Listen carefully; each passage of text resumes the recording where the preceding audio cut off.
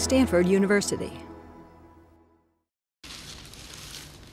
We're looking at a Greco-Roman sculpture from the Cantor collections to analyze it for traces of paint. This is a story about a new look at ancient Greco-Roman statues. When we often think of these marble sculptures, we think of them as white and austere and pretty much unpainted.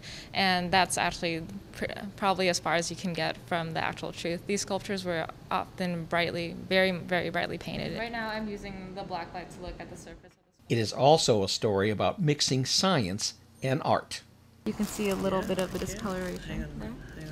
Stanford sophomore Ivy Nguyen, a chemical engineering major, is using black light to delve into how and why these painted ladies came to be. She's 2,000 years old, and she dates back from the time of King Herod, about 25 AD to 79 AD.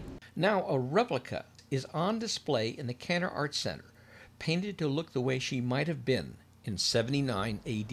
This exhibition has two main points that we want to illustrate. One, that these sculptures were brightly painted, and while it's one thing to look at a blank marble sculpture and think, oh, this might have been red and this might have been yellow, it's a very, very different experience to see that in person. Ivy, of course, was involved in every level of this.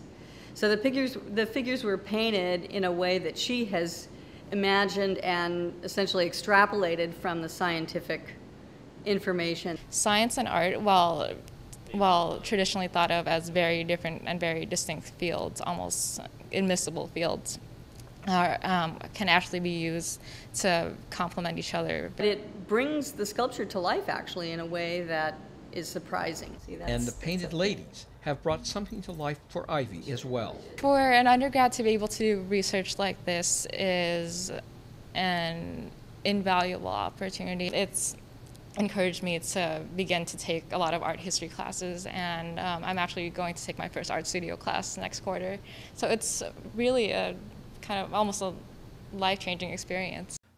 For the Stanford News Service, I'm Jack Hubbard.